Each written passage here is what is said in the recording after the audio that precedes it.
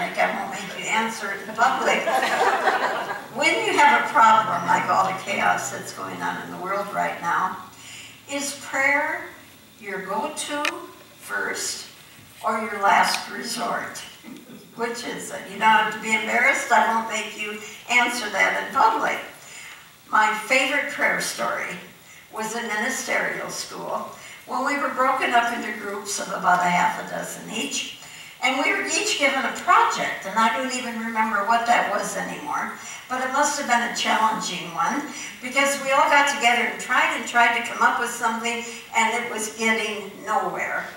And finally someone in the group said, "Do you think we should pray?" And this is ministerial school, right? And someone in the back of the room yelled out, "Oh my God, has it come to that?" True story. My favorite prayer. Why is our prayer always the last resort instead of our first go-to? I've been guilty of that myself. Anybody here think you have to try it yourself first by your human effort before you pray? Are we aware of the power that we have in us when we call it forth through prayer? You know, the whole unity movement was founded on prayer. We used to call it practical Christianity because it works, it's practical, it's actually scientific. Remember, was it Larry Dossey that wrote all the books years ago on the scientific experiments on plants that were prayed for and other plants that weren't, and the plants that were prayed for did much better? Prayer is practical, it's scientific, and it works. But in unity, we pray a little different way from tradition. We don't beg a man in the sky to please come down here and fix this. We don't go on and on trying to convince a God being to help us. We call it forth. We call forth the power of the presence. And we deny that the appearances have any power over us because we affirm that there is a power in us that is so much greater than that which is in the world. And so today what I want to do is look at how we pray at unity and look at what gives prayer power. All prayer is good. I'm not saying there's prayers that aren't good, but some prayers just have more power. So I'd like to begin with another question. What's the difference between how you pray in church and how you pray in a casino? In a casino, you really mean it. Got that? What's the difference there? You know, I grew up with memorized prayer. Our Father who art in heaven, and we used to pray really fast in the church I grew up. The faster you prayed, the more you felt it was. And if you didn't pray fast enough, you might lose your place. You know? The Hawaiians call us whites howlies. Howlies because there's no breath in our prayers. They actually had a name for us. So what is it that gives prayer that breath, that energy? Well, it's our feeling nature, the divine feminine. You know, our thoughts, our prayers, we sing. That's the masculine, the mystical marriage of masculine and feminine, are the thoughts and the feelings have to go together. So while the thoughts and the words directed, it is your feeling nature that gives it the punch. Do you really feel it when you're praying? And that's the divine feminine. Now, how you pray reflects your belief in your relationship to God. So when you're praying, that's why the latest book in the Unity Movement is How to Pray Without Talking to God. Because if you're talking to some being out there, you think God is separate from you, way out there, and somehow I've got to convince this being that there's a problem here. Don't you see it? And convince you to help me. And so that's prayers of separation. Now, if we believe in the one presence and the one power, the prayer takes on a whole different meaning. Charles Fillmore, who taught about prayer along with his wife Myrtle, said we become a race of praying beggars. Can you imagine he said that? We become a race of praying beggars, looking for a handout consciousness. Wow, it almost sounds like an insult, doesn't it? But what he was saying was there's no power in begging some outside source. But when you know you are one with the all-sufficiency of the divine. I love that word, all-sufficiency. I'm one with the all-sufficiency of the divine in every person, in every situation. Wow, that's power. And speaking that and calling it forth is power. When Jesus taught about the kingdom, he said, seek the kingdom first, and all else will be given to you. Wow, sounds like winning the lottery. Where is that kingdom to seek, where all is given? It's a state of mind. It's a consciousness of awareness of your union with the divine. That's the state. That's the place. So we do not ask to change the world, but we ask to change our mind, our consciousness, to see it differently. All together, no oops, together oops. The third thing is not to give power to the appearances. That's why in unity we have a denial before an affirmation. The denial doesn't say, I deny that there's an elephant in the living room. We deny that elephant has any power over us because, again, we're one with the all-sufficiency of God. There's enough power in us that that can't harm us. And so let's practice a prayer. Say it's a prayer for prosperity. We'll be like Charles Fillmore, not be a beggar. We deny the appearance of lack. If I say I am prosperous, my little voice in my head is saying, oh, no, you're not. Have you seen your checkbook? But if I say I release all fear of lack, I turn away from the appearance. I know my oneness with the all-sufficiency of God. I call forth my abundance from the universe now. You see the feeling in that. You can feel the difference between, oh, please, God, I'm in so much trouble. Have you seen my checkbook, God? Fix this. And I call forth my abundance, for I am one with the all-sufficiency of God. Let's practice that prayer for this church. Let's say, this church is one with the all-sufficiency of God. Together, this church is one with the all-sufficiency of God. God's love moves in and through this church, manifesting abundance now. Divine love moves in and through this church, manifesting abundance now. I know I changed the words whenever I repeat something. Just hang in there with me. Right? Pray for me, right? Let's pray for guidance. When I worked at Silent Unity, the main prayers people would call for: healing, prosperity, guidance. Those were the three main, and then there were many other reasons people would call, but those were the three main things. So guidance. Of course, if you think you're separate from God, we think ourselves dumb. I don't know how to do this. I can't do this. What am I going to do? But I am one with the divine wisdom. I release all fear of appearances. I am one with divine wisdom. I am guided in everything I do. And then we ask for that guidance. And we watch, look, and listen. And the universe draws to us those divine ideas, those things that trigger that knowing this is what I need to do. This is where I should go. This is the answer. So we don't deny that it's not with us. We deny the appearances and we call forth our wisdom. Would you repeat with me? I am one with divine wisdom. Together, I am one with divine wisdom.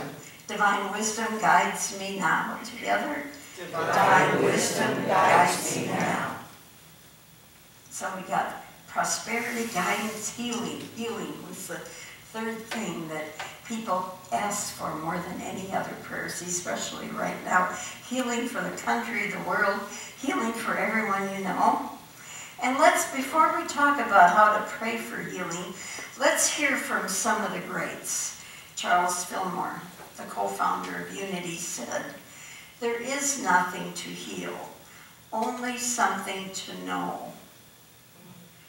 His wife Myrtle healed herself of tuberculosis by reaffirming every day, I am a child of God. I do not inherit sickness. That's a denial. I am a child of, let's all say that together. I'm a child of God. I do not inherit sickness. There is nothing to heal, only something to know. And Jesus himself said, know the truth, and the truth will set you free. And those words have been put away. Instead, we've been taught, you're miserable sinners, accept me as your Savior. That's not what Jesus said. Read it over, the whole New Testament. He said, know the truth, and the truth will set you free. Your union with the divine. He said, I am in the Father, and the Father is in me, and I am in you, and you in me, in oneness. Repeat with me if you're comfortable. Divine love moves in and through me now. Together. Divine love moves in and through me now, igniting every cell in my body with healing light. Together. Igniting every cell in my body with healing light. And then you can pray that for others as well. Divine love moves in and through them now. Fill in the blank with their name. Igniting every cell in their body with healing light. A scripture in the book of Job, of all books to have this, one of the most powerful scriptures. You will declare a thing and it will be established for you. Wow, declare a thing and it will be established. When Jesus approached the tomb where Lazarus lay, he said, Lazarus, come forth. He declared it. When he went up to the cripple at the pool, he said, pick up your mat and walk. He declared it.